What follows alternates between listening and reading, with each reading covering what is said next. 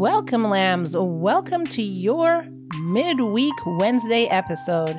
This is going to be a short episode once again, but this isn't the episode that I originally planned on bringing you, but I had to bring it to you. And when you hear the title, you'll know why.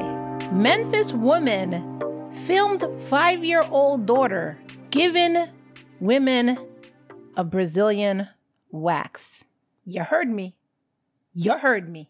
Before we begin, I want to remind you that all my episodes are sponsored by my lambs in Patreon, patreon.com/love and murder.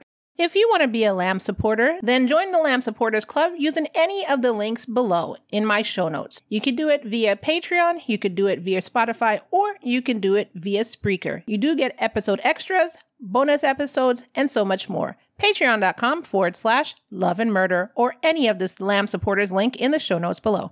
Now let's get into this Midweek Wednesday. In a now deleted Instagram post, 30-year-old Jasmine Moss, who is a business owner, boasted in social media about what her child was doing. Quote, "When I say I'm passing down deeds and LLCs to my kids, I mean that. Miss Chloe did her thing yesterday. She literally helped me wax 24 clients, started from 7:25 to 5 p.m. She made a total of $744, and I'm going to put the money towards whatever her future dreams and aspirations are." End quote. So I just want to make sure that y'all heard and understood what I said. She is the owner of a bikini wax business. I'm assuming it just tells you the name of the business, and I'm guessing she does bikini waxes, including other services. She had her 5-year-old daughter there from 7:25 a.m. to 5 p.m. working. First of all, aren't there any child labor laws in effect? So you bragging that you have your baby working from 7:25 a.m. to 5 p.m. is already against the law. Second of all, you had her down in 24 women's crotches.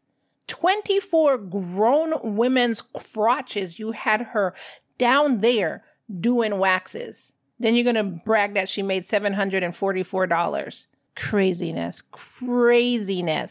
But there were screenshots circulating throughout, the social media platform, and a lot of people called the Memphis police on this person.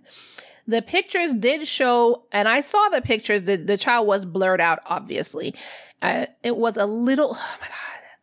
At first I didn't know how old she was, but you just see this little girl in between grown women's legs working. So what it was she was spreading wax on the client's hoo-has, and then I guess she would rip it off. Whatever you do for a bikini wax. In a statement released on Sunday, Memphis police announced that the agency is working with the Department of Child Services to investigate this matter.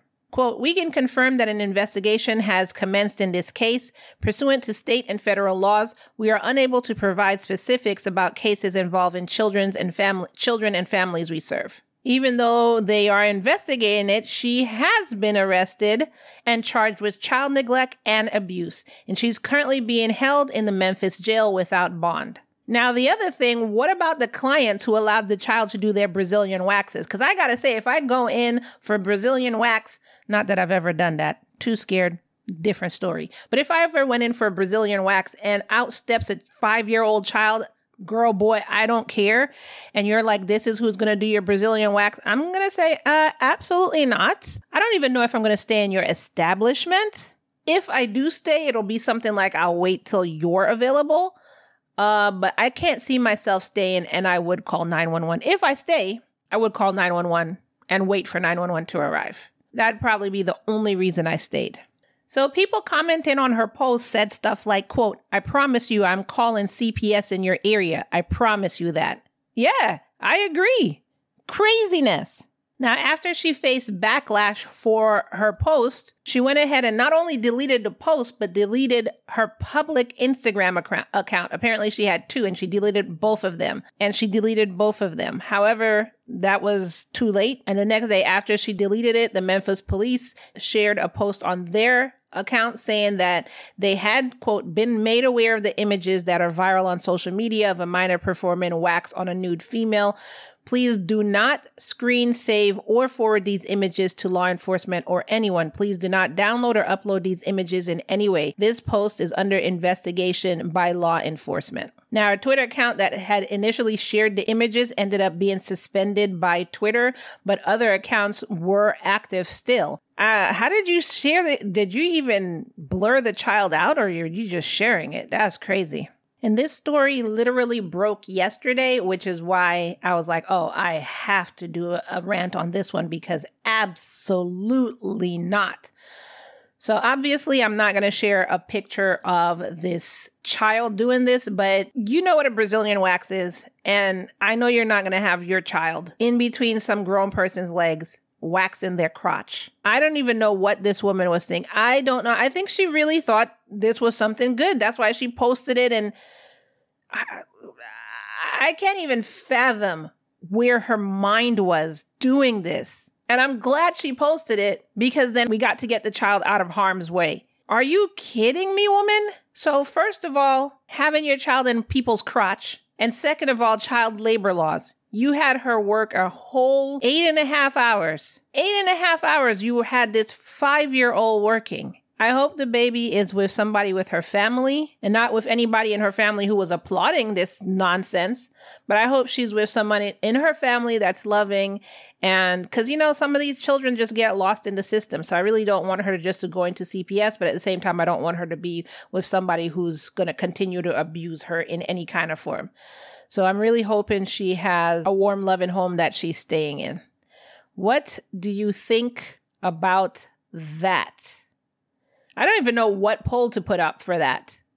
Do you think she should be charged with both child endangerment and breaking child labor laws, or they should just leave it at the child endangerment with child neglect? So that is the poll that I'm going to have for you. And still, I'm hearing people are not seeing the polls on Spotify, even if it is done within the time frame. I don't know. You could definitely leave a comment below. That would count also. So if you think she should be charged with the 3 counts of child endangerment, child abuse, and violating child working laws, put the number 3 there. If you think it should just be child endangerment and child abuse, put the number 2 in the comments below. And speaking of comments, let's go ahead and read your poll questions from the last Midweek Rant. So if you remember, the last week's Midweek Rant was the South Carolina woman who stabbed her husband in the chest with a squirrel. And my question was, do you think her husband left her after this? And the 3 options were, yes, I would have, no, he's probably still there, and I don't know. And 100% of you all chose he is probably still there. I really hope for his sake that he's not. I really hope he thinks more highly of himself than staying with somebody that stabbed him in the chest with a gaping hole. If you remember what I reported, he had a gaping hole in his chest. And if he stayed after someone did that, because he went out and couldn't buy something on December 25th because everything was closed, and you stayed, then you have more problems. You need to go get a counselor and help yourself. And that is all that I have for you in today's Midweek Rant. I definitely want to hear from you in this case. I want to hear what you have to say about this crazy woman who thought it was a good idea to have her 5-year-old waxing 24 grown women's crotch. I can't even. So anyway, leave your comments below or go to Spotify and answer the poll question. And I will see you in the next rant. Bye.